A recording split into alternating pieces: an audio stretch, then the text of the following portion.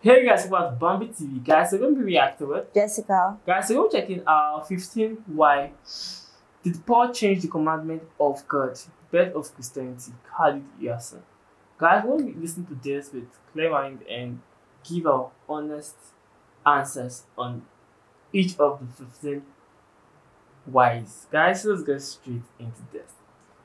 Now, this is the Paul who has rewritten the life of Jesus Christ and said to us, one, Jesus said, I came not to change and alter the law. Whose law? The law of Moses. Not one jot, nor one tittle, till heaven and earth shall pass away. No one must change or alter the law. For anyone that does so is the least in the sight of God. That's what Jesus said. Now, Paul said he came with a new covenant. Paul said he came with a New Testament. Paul said he came to the Gentiles and that they no longer had to, those that followed Paul, they no longer had to observe the law of Moses. What was the law of Moses? The 10 Commandments. Guys, please allow me to person this, but I will say Jesus said he did not come to change the law of Moses. That is correct. But he said he came to fulfill it. That's what Jesus said. And he's actually correct, but I just wanted to say because Jesus said he's here to fulfill the law. And Jesus actually fulfilled all the law. So let's continue with this. They no longer had to. They could eat pig's meat. The Jewish people today, following the law of Moses, they can't eat pig's meat. So how could Paul change that law and tell them they could eat pig's meat? Paul said they didn't have to circumcise. All Muslims, all Jews, all of those that follow the prophets are circumcised. How is it that Paul said they don't have to be circumcised? Paul. Guys, sorry I'm posting this, but like these are things I have actually looked up and I have knowledge about it, so I just have to say it. Paul said you don't have to be circumcised. He did say it. He said you have to be circumcised to enter heaven. It's like if you are not circumcised, it does not mean you are less of a Christian, or because if you read the passage, that was the meaning of what it was telling. Like it's trying to tell you that you don't have to be circumcised for you to enter the kingdom of God. Like Jesus and God want everybody. It does not matter if you are circumcised or not. Yeah, you're supposed to be circumcised, but like it isn't okay. For the fact you're not circumcised, you cannot enter heaven. Yeah, like that was he was trying to explain, that that's not what it means. That you can still enter without you being circumcised. But like he's not trying to tell people don't get circumcised, because I'm a Christian and I'm circumcised, and I believe all my friends I know are circumcised. So I don't really know where the narrative is coming from that Christians are not circumcised. But I know some Christians are not circumcised. I've watched the video and a Christian man said he is not circumcised. I was really, really shocked. Like that was the day it was like an eye-opening for me to find that there are Christians out there that are not circumcised. Like I believe this video helped me understand like Christianity in a further form, because I feel I kind of understand Christianity in, let's say, my surrounding. Like I'm trying to understand it I'm trying to understand it globally. So guys, let's get back into this. Paul said they didn't have to observe the Sabbath. Now the Sabbath is one of the commandments, one of the 10 commandments. And Jesus said, when they asked him about, Jesus said, do you know which is the greatest of all the commandments? What commandments was he talking about? He's talking about the commandments of Moses. He said, do you know which is the greatest commandment? Jesus said, love the Lord thy God with all thy heart and all thy mind and all thy soul. This is what Jesus said was the first of the commandments. Because that commandment from Moses was, hear ye, O Israel, the Lord thy God is one. and thou shalt not worship anyone except the Lord thy God, and thou shalt not bow down to any graven images in the heavens or in the earth or in the sea below. For the Lord thy God is a jealous God, and thou shalt not worship any gods along with him. That was the first of the commandments. But Paul said we didn't have to observe that commandment. And it was through the epistles of Paul that Constantine later on, 300 years later, he decided to reconcile this new Jesus at the Council of Nicaea. To be specific, in the year 354, it was Constantine that reconciled Paul's Jesus from the historical Jesus and decided that he would go with Paul's Jesus and kill everybody else. And that's where the Trinity was born. That's where the incarnate God was born. That's where the atonement was born. That's where the idea of Jesus Christ being crucified, dead and buried for 3 days and coming back was. Guys, I know a lot of you might want to leave this video now, but like, I'm going to say what I have researched on. And let's go back to Constantine. Like, when I started 1100, I actually did Christianity, and I actually knew the story of what happened. Like, Christianity was enforced and it was a law, and that actually got me thinking, like, because they killed people who were not even, who don't want to practice Christianity. So like, it was strange. Like, my lecturer was like, when he was talking about it, he kind of, you can feel the emotion when he was talking about it. But back to this, he said that Trinity was born after Constantine. I believe that with the evidence there, I believe Trinity was actually in the early church. When the early church started, like, Trinity was there. And this is, there are proof to this. Like, you can search on it. The death, resurrection, ascension of Jesus was actually there since the early church, and it wasn't born during Constantine. There's a man who said, he's a Chinese man, and he said a monk actually wrote something concerning the death of Jesus, and there is no way he could have knew the event, but the Holy Spirit actually inspired him to write about it. And the writing is actually there to date. Like, I think I have it on my phone. I might put it after this video. Yes, I'll play the clip. So like, these are things that I believe have been there to, like, the evidence is there. So him saying Paul, yes, Paul influenced it, and what he's saying is correct. But like, I'm still saying that it wasn't just Paul. It was there even before Paul. So guys, let's get back into this. Born. This is where the idea of Jesus being God was born, because Constantine accepted that idea. Because Constantine had already deified his father as Sol Invictus. And that's how December the 25th became the birthday of Jesus, although Jesus could not have been born December 25th, because that would have been the winter in Lebanon. And anyone here that is from Lebanon will tell you September the 25th is probably snow in the ground. So why would they have a baby in the manger when there's snow on the ground?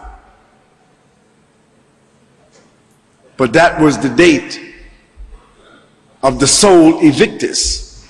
And that's when they changed the Sabbath from Saturday, from Yom al-Sabt.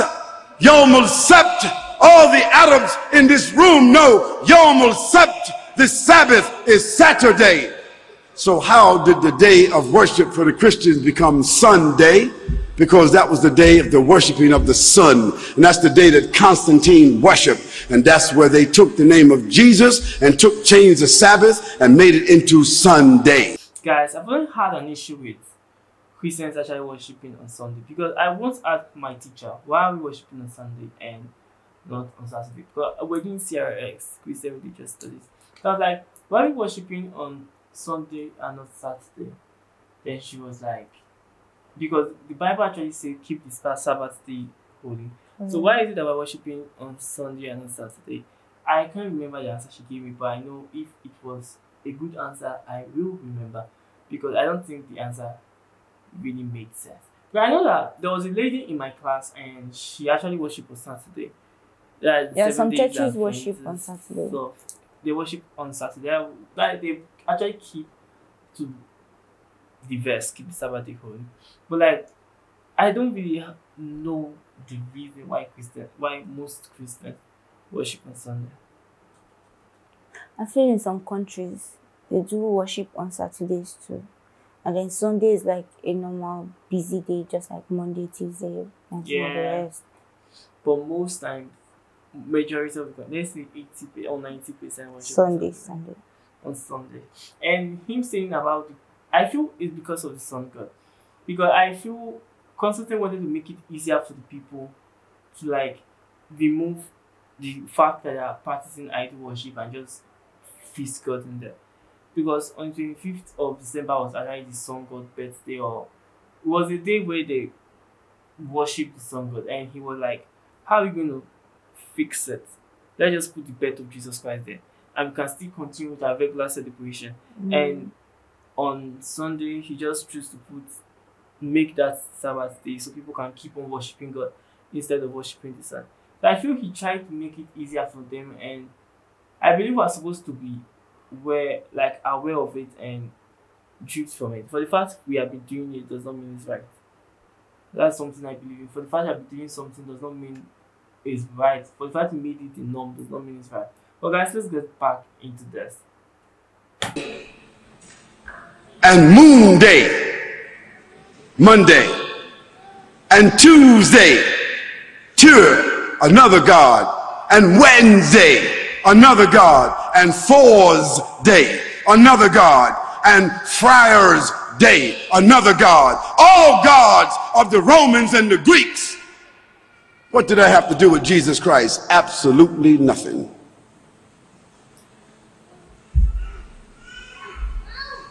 So a new covenant was born through Paul and the collaboration and the official documentation of Constantine, who then assigned an official bishop of Rome.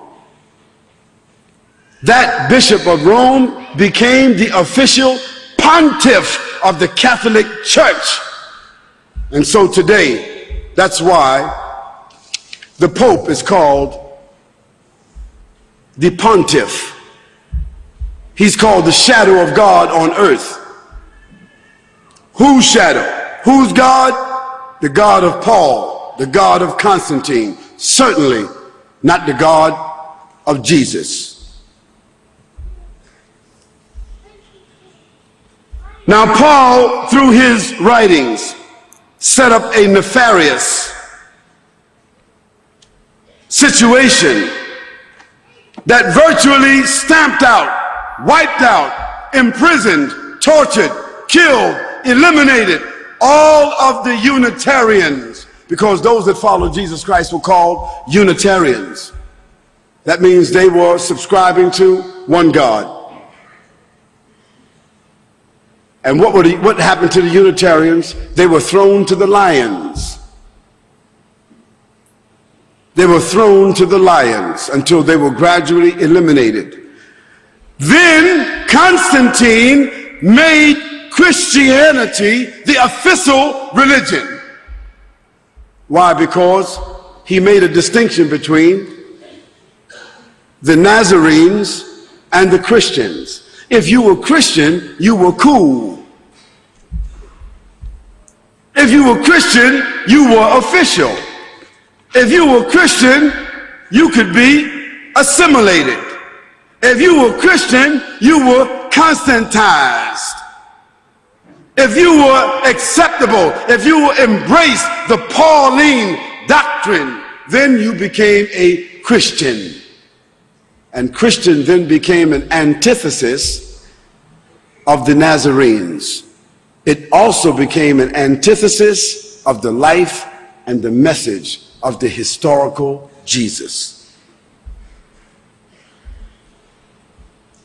This new evolution, this new faith system, officially adopted by Constantine, the Roman emperor, the establishment of the Church of Rome, and the subsequent Christology that has developed. I said Christology. Now, what is Christology? Christology is the scientific, systematic dramatization and mythological replacement of the historical Jesus. That's what Christology is. Because if we want to love Christ and follow Christ, we have to follow the real Christ. We have to follow, find, and subscribe to the historical Christ. The issue is, who is willing to follow the historical Christ? And even after you receive the information, some of you are angry right now.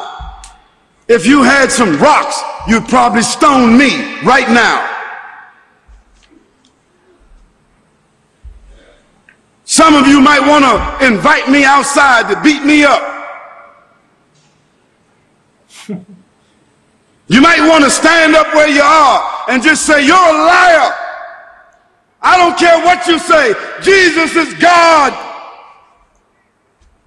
And you're going to continue saying that because change is difficult. Yeah, that's true. Change is actually difficult. And he said a lot of things that are true, and I would say he said a lot of things that are true. And I believe he didn't say anything that is a lie, but I felt he withheld some things, like him supposed to say Jesus didn't say he came here to change the law but to fulfill it. I felt he withheld that and made it feel like Peter and Paul changed. Yeah, changed a lot. Yeah, and I feel that is the only place I kind of had issue with. But most of the things he said are true. And I want to say this here, and please tell me why Christians actually worship on Sunday. If it's my reason, what I said about Constantine trying to like remove people from idol worshiping and just fix church, like Sunday church. Like, is Sunday really the Sabbath day or Saturday? Sunday is not the Sabbath day. It's Saturday, and it's something that everybody knows. It's Saturday. That was the day God rested. And so could it be ignorance? It's not ignorance. I just feel people feel Sunday is the norm and they just want to follow it. But guys, tell me what you think about this video. Don't forget to like, share, subscribe to our channel. Let us know, educate us in the comment section. Please make sure you like, share, and subscribe to our channel. We'll see you next time, guys.